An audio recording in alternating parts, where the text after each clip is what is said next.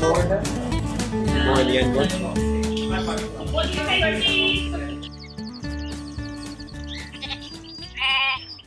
So the farm started 40 years ago when this site was the largest slums in Europe.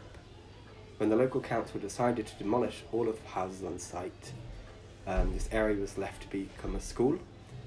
And once the school was no longer needed, it was just turned into wasteland.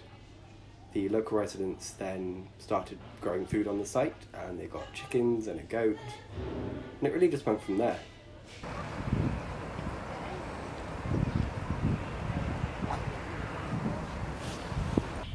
So we have a massive range of animals here at the farm. We have chickens, goats, turkeys, geese, all in the paddocks behind us right now. In the paddocks further up here we have cows, goats, ponies, sheep and pigs. We have lots of different kinds really. We have golden Guernseys, which are in the paddock. We have Angoras, which we're just walking past now. We also have our Kuni pigs, which are actually from New Zealand, which were actually micro pigs apparently. Not all that micro.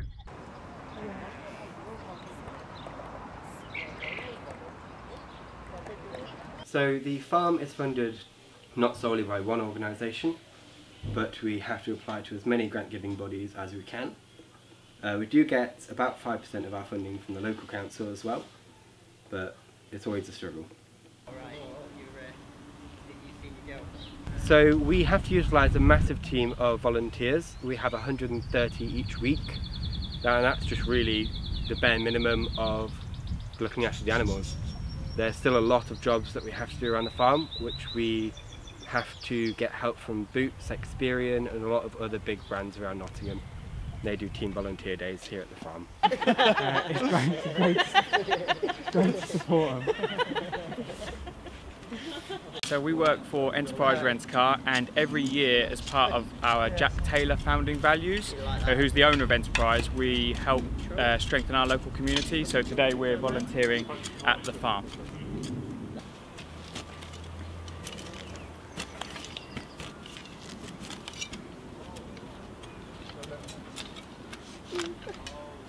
So for general volunteers, anyone can apply. They have to be above 14, but all hands are helpful.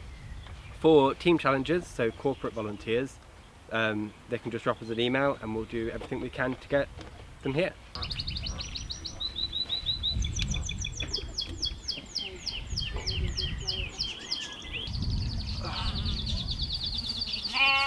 So this is one of our pygmy goats. She'll get roughly to the same size as a staffy, and she's now been here for about 2 months.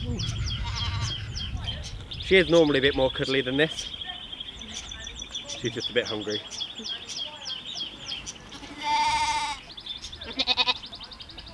So we do work with a lot of farms around Nottingham and in the wider actually. We rescue a lot of animals, such as these guys. These are caged goats, so they would otherwise be orphaned or abandoned. So we spend a lot of our time feeding them at nights and making sure they're all healthy.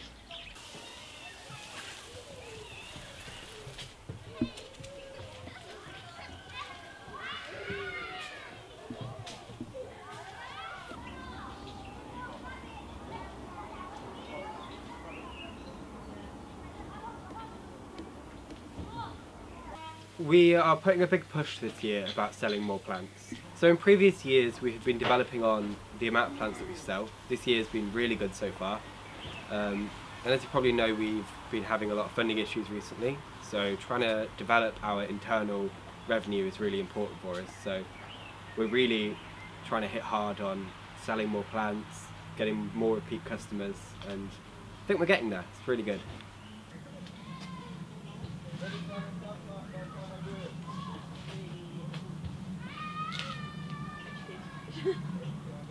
So we work with about 55 different schools every year, which bring about 3,000 students. We take them all the way around the farm and teach them about where their food comes from. Also all about our animals and how they should be holding rabbits, guinea pigs and any of their other pets.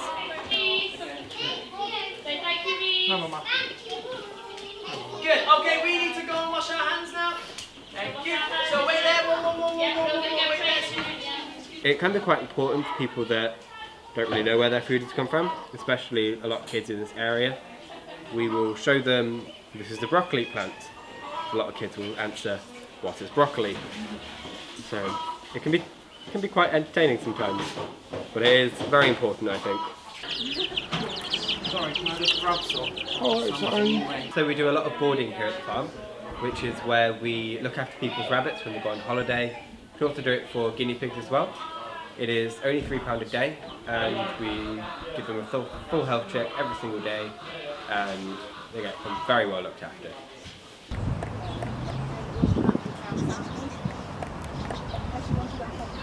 Very easy to get here. We have a lot of people that come here on the buses, as we only have a very small car park, and even a lot of the locals just walk here, as it's only just down the road. Compared to trying to get all the way out to the countryside, which isn't as easily done really. But yeah, where we are in the city centre is very easy for us to get to schools, because if we're in the countryside, only a handful will be able to get to us. Here we have them coming out our ears.